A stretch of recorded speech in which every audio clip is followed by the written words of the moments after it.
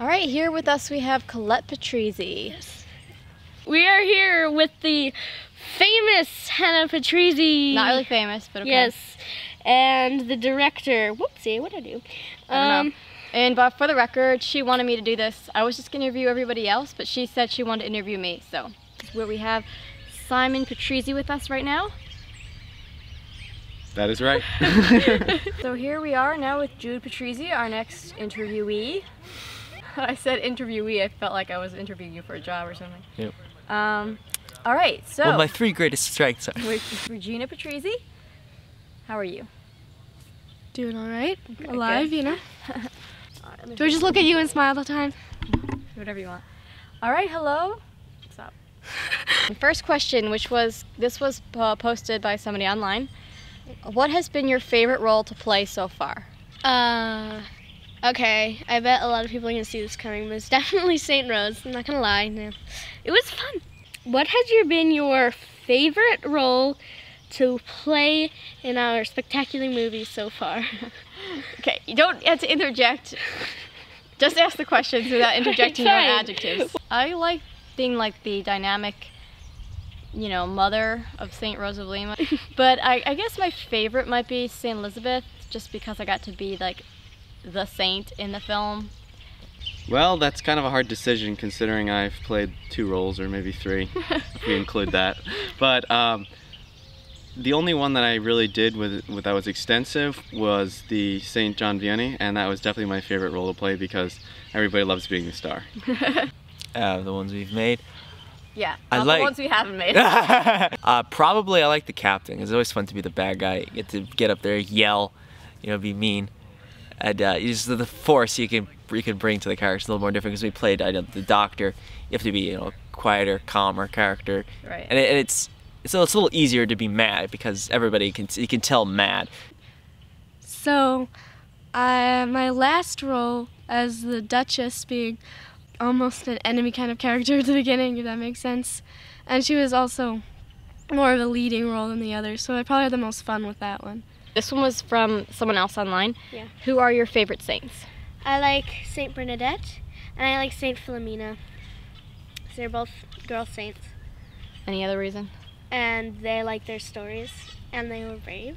Oh boy, that's hard. There's a lot of favorite ones. Yeah. I think my favorites are probably St. Therese. I like her little way. Oh, that's true. It makes it like, you know, it makes it easy to follow, and it makes it feel not like impossible.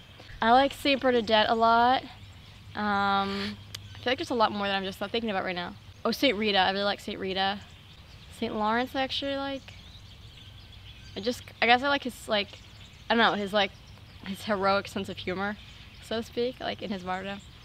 But I mean, yeah, I like a lot. I could probably go on for a long time, so we'll just stop there. That's a good question. I really like St. Francis de Sales because I've read his Introduction to the Devout Life, and it's, you know, much more like on a personal level. It just seems more like intimate. While the saints and the other writings are definitely very, very good and have their place, sometimes you can just see the practical application with St. Francis de Sales and stuff like that. Oh, I like St. Augustine. Know that one. I mean, I was St. Jude, patron saint. That one's pretty easy. I like St. Ambrose, St. Catherine of Siena. What was the other one I was thinking? Oh, St. Dominic. Oh, I actually have quite a lot. St. Germain Cousin, I think that's how it's said, the last name. I like St. Philomena and St. Therese. Those are probably my biggest ones. And this someone else says, I would like to know how it started. So like how we started with St Genesius Films.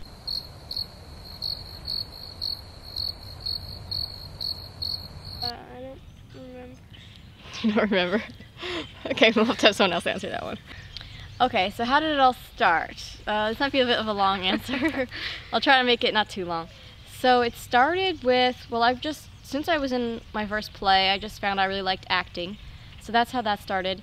And then, how did the filming start? Well, we were doing some plays at church, and even before we did plays at church, we did like just some short, silly videos at home, and we just had fun with playing around with it, doing the editing, and, you know, making it into like a video or a movie, so to speak. And so I've always liked acting and then doing the videos, and then we were going to do a play at church, and then a family was going to move away, so we kind of lost actors, and it wasn't going to work out at church anymore. So we decided that we wanted to do something filming at home anyway, so we thought, why don't we just take that script and adapt it and make it into a movie, and that's how Little Rose came along. And then that was really fun, and it seemed like people enjoyed it, so then we were like, well, let's keep going, and so it just kind of started. And it's really exciting though, because I've always really wanted to do, you know, film, movie type things and acting, so it's fun to be able to bring it to life, even if it's just in a small way in our own films. It was mostly just us just making or playing around making films and stuff like that. What I recall is that we always liked playing with cameras just a few years ago. And then with St Genesius Films, well, my sister Hannah, who's sitting on the other side of the camera, just liked doing, wanted to do something a little bit more in depth. Okay, so we used to do some plays, but then it was hard because we only had time to practice like every other week. So we said we can just do it ourselves at home. It was sort of an offshoot of our desire to do the plays, you know, the Saints plays and things like that. I think it started with our oldest brother just doing little movies and films. Like, it wasn't necessarily with us, it was just more like with the boys and a friend and stuff. And then we decided we wanted to remake one of the ones that they had made. A couple years after we stopped doing that one, which it was not a successful attempt to finish it, is what I mean to say. And after a couple years after we decided we were going to do a story, we were trying to make one up. And then we decided to do St. Rose of Lima. And then just every year after that, we wanted to get a movie done in the summer. Another person posted this question. What is your confirmation name? So, my confirmation name will be, in the future, Philomena, but I haven't been confirmed yet. I'm going to be confirmed in May. So my confirmation name is Therese, for Saint Therese, the Child Jesus, or sometimes people call her Saint Teresa. If Therese is the French. Yeah, just like I said, I liked her little way, and so she's my confirmation patroness. My confirmation name is Nicholas. For a second there, I was like, does he remember? I know it. You can't just say Nicholas next. Yeah. No. My confirmation name is Nicholas. And I didn't bring him up as a favorite saint, but I do like St. Nicholas, especially the story of him punching Arius at the council. I don't really remember what was going through my head when I chose him. Oh, mine is Lydia. I don't know if there's anything to say about that. Okay. All right, so this is another person online asked, which saint stories do you want to do next? I want to do Saint Bernadette, but a lot of people say there's too many movies about that already, but I don't care. We should do St Tarcisius, St Genesius. I'm not going to just reveal quite yet what our next one in the works Our is. next plan. But besides that, I think it would be really fun to do some saints that are lesser known. St. Joan of Arc would be really fun just because, you know, the battles and the armor and everything, but I think it would just be really hard to put together because you don't want to look really cheesy. I'm just used to taking orders, so I just do what I'm told, so I have no opinion. But if I think about it, what would you want to do next? Want to do next? It would be kind of fun to do a saint that actually doesn't have like a dramatic story like a martyr necessarily, but more just like a regular saint. I guess it wouldn't be as exciting and it'd be a little more difficult to do, but you know, some of the stories of St. Alphonsus Liguori and things like that might be kind of interesting, sort of a different style. Oh, I haven't really thought about that. I've not actually thought about that at all. I really we've kind of wanted to do stuff more with martyrs, but that's kind of harder to work out, to like show it, the martyrdom and everything. My dream has been to do anything that has horses in it and stuff. I don't really have specific saints that I want to do though. Another person asked, do you feel closer to a saint after portraying them, him, her, whoever you are? Yeah, I guess I do. Yeah, I would say so. Like now if I think with St. Elizabeth of Hungary, it's like, oh, there she is, it's like my saint. Yeah. So you kind of do, you feel like you kind of have more of a special bond, and I guess you can relate more when you actually like stepped into the character. I would say yes. I mean, if you could sort of, when you're acting, they always try to, you know, get sort of inside the mind of that person. I haven't really portrayed a saint. I never the saint. I don't know if I should read into that or not. I feel like I would, but I don't know. No, I haven't. I haven't portrayed any saints, but we did a play of Saint Germain, and after reading a book about her, we based that off, that the play was based off of, and doing it actually, that's why she became my favorite saint, so probably, yeah. Okay, someone else asked, what are your favorite stories of the Old Testament? It was like Jahal and the nail of Jahal, you know, like the one who nailed the head of the evil general. And the lady who hid the spies in her house when they were coming for Jericho. Mm-hmm. I like, yeah, Moses. That's interesting. I think one of my favorites probably is Judith, just because, I don't know, she was just such a heroic woman, you know, standing up and cutting off his head. I mean, it's a little gruesome, right? But Yeah. But it just shows you how strong, like, a God-fearing woman can be. You know, how she was, you know, pious and she prayed and then she did her part. I think she's a really inspiring role model. I guess I'd like, what was that, Jacob fighting the angel. It just always struck me as interesting that he fought with an angel, was able to overcome it in a physical manner. I know the story of Samuel being called by God and thinking it was the high priest. I don't know, I just found that story interesting. He keep coming, repeating, and the high priest said, no, wait, it's God. He sit there and answer, Lord, I am here. That's an interesting one.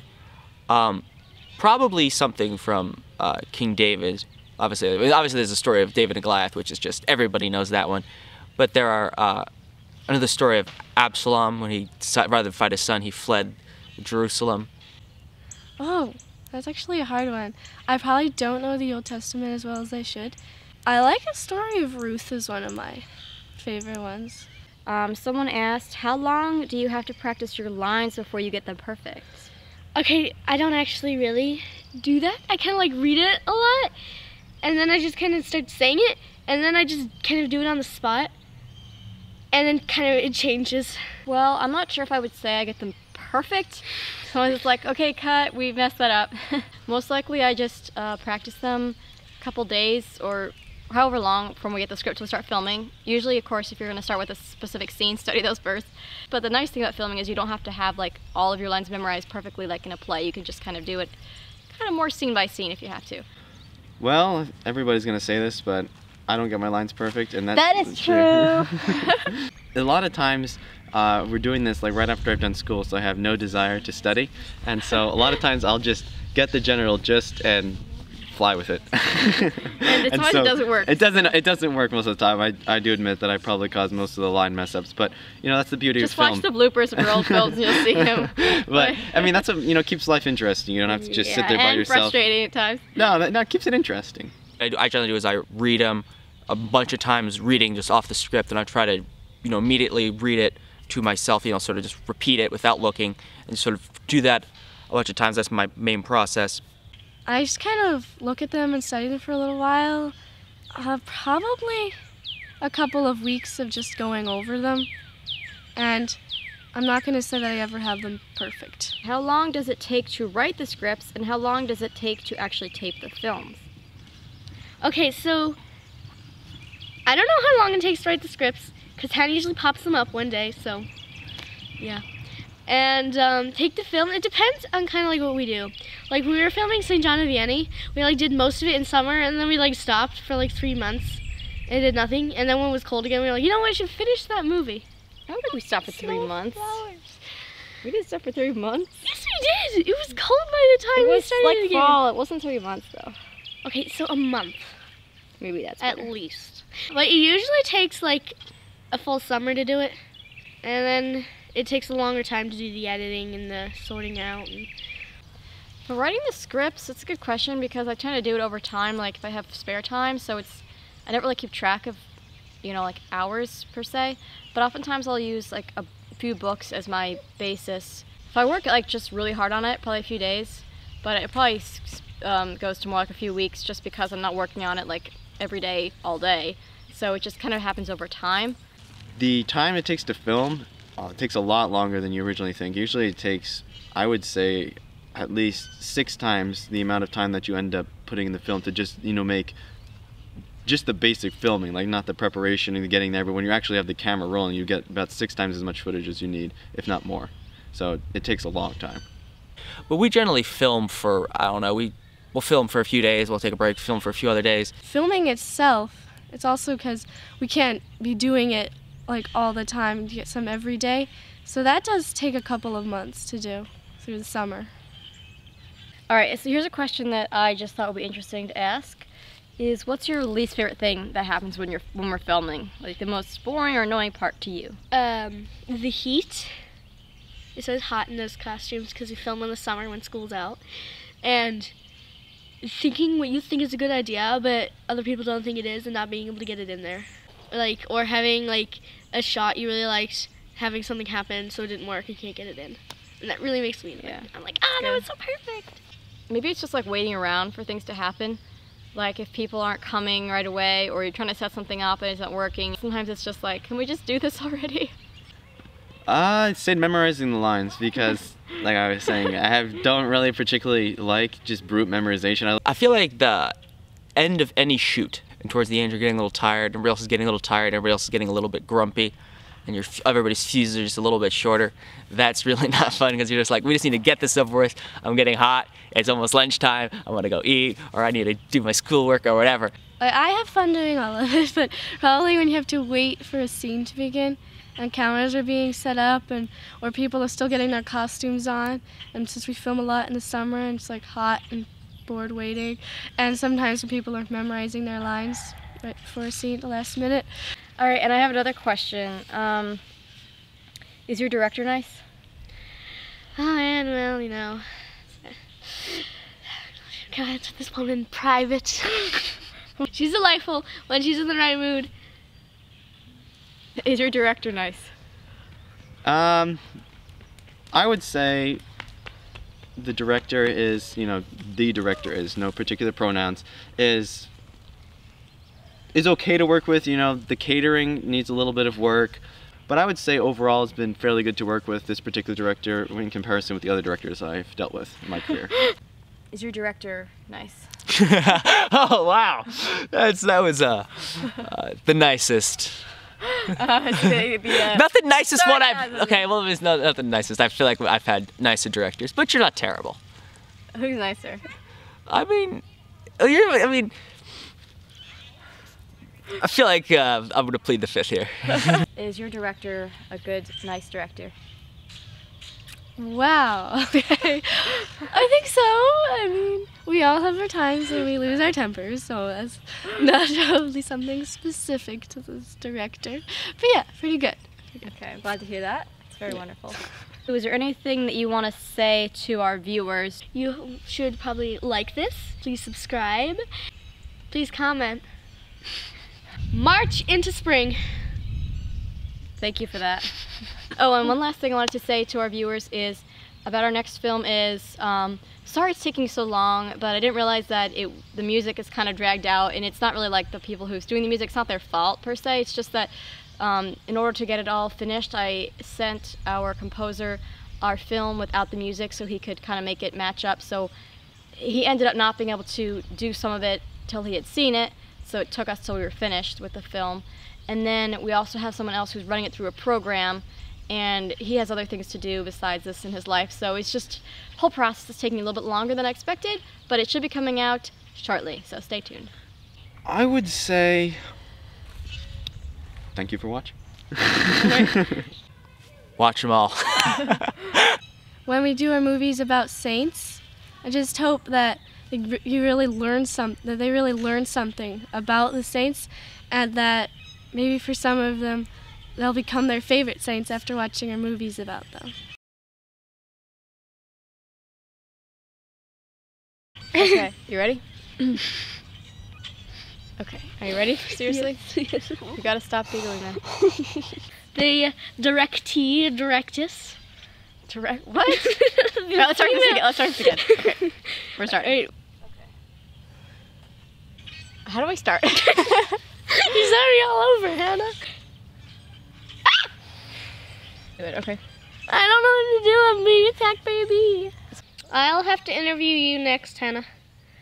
I need to hear your answer to these things. I don't know. I wasn't gonna interview myself. What? I wasn't gonna be in the interview. Well, I'm gonna do it. I'm the interviewer. No, I You're don't the care. I interviewee. want to hear the interviewer's lose. I'm gonna make you do it. Okay, all right. We look forward to seeing you in our next film. I know, I do too. Okay. Have a blessed Lent, everyone. Bye.